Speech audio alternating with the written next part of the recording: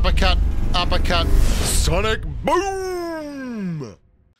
Well, hello there, humans of these other things, wherever you are, wherever you are, whatever you're doing, and if you're lucky enough indeed to be doing it too. Welcome back to the channel. I'm Bushkin. Today, I want to talk about the DBS. I want to talk about and outline why I think it really is just way too strong in its current incarnation.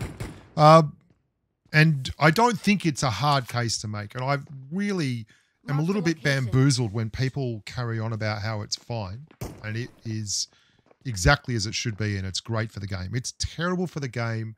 It is not exactly as it should be. And it's a gun that really makes for non-dynamic gameplay. Like the amount of times I'm in squads now and people just won't push particular structures or particular areas because you just know there's someone in there with 20 ping and a DBS holding a corner, and you may as well just go and throw your iPad in the bin, walk away and have a coffee. Like it's just a stupid gun. And if you've watched competitive, you'll know how boring that becomes with this gun. Like there's a lot of people aren't dumb in competitive. They're really, really good at the game. They know what's broken. They know what's overpowered and they run it. Now, I want you to think about this from a really simple place. Graza is a better AKM. I mean, DP28, MG3, you know, Mark 14, SKS. Like the crate version is a better version for all intents and purposes than the well drop version. And the DBS was a crate weapon and it got pulled out of the crate and put into a well drop. And it was the crate version of the automatic shotgun. For instance, like the S12K is the auto shotgun that we had forever in the game. And I mean, how annoying is this gun to play against when you've got shit ping like I do? Like, it's just wild. So anyway, the S12K is the crate version, is the well drop version of an auto shotgun. It comes stock with 5 rounds. You need an extended AR mag to get that down. It's not terribly accurate and it fires 1 round at a time. The DBS came along and was put in crates. 14 rounds. Can fire 2 rounds instantly in such a way that they feel instant. I'll show you something here. This is actually something that I think is well worth showing you. And you probably don't realize this about the DBS. It actually, that's 2 shots, but you only hear 1 shot. And this is a problem with the game. I don't know why it does that. It used to do this with the Mark 14 where it'd be full auto and you just hear 1 single tap. This guy fires twice. And it's why the DBS is so broken. There is no balance here. Like normally you have to give a little bit up to get something. This is the shotgun that just gives nothing up and gets everything. That's actually 2 shots. Watch, you'll see 1 will hit my foot and then he moves up on the recoil and hits my head. Chest area. Watch, there's 1, 2. And then he'll start reloading and take the next engagement. And he's reloading between engagements. It's like running a Graza, firing 10 rounds, reloading 6 as you're running around a corner and then firing again. It just keeps doing that.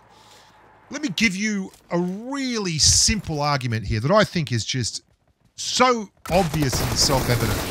The DBS was in a crate. It was considered strong enough to be a crate weapon. The player base was rubbish at shotguns. They weren't popular. No one used them. So the DBS was considered bad. Along comes Ace Lawrence and various other YouTubers and people are like, holy shit, shotguns are good. Maybe we should be running more shotguns. And they take it out of the crate, and they put it as a well drop, and they change nothing. This is not the first gun to come out of a crate. The M249 is the most obvious one here, or the Aug. Both the Aug and the M249 got heavily nerfed when they came out of the crate, both in terms of rate of fire and damage.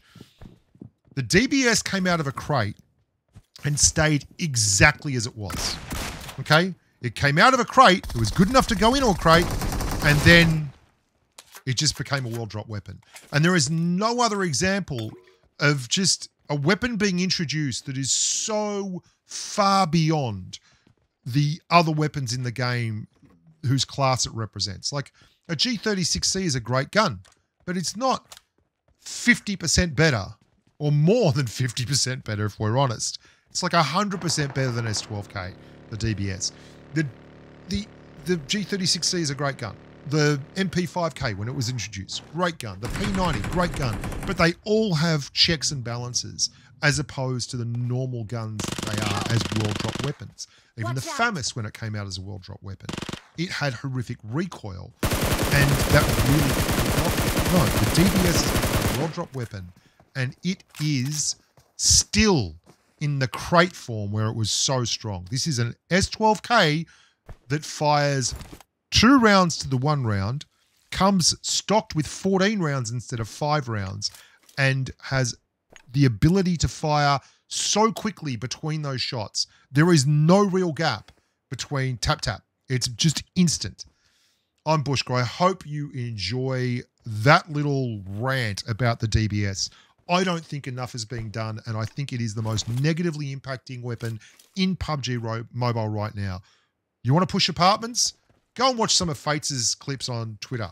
Hell, I'm just calling Fates out because Fates knows this thing is broken and talks about it. The DBS Nerf that's coming up is absolutely lightweight and not worth giving it the time of day. It needs a heavy hand.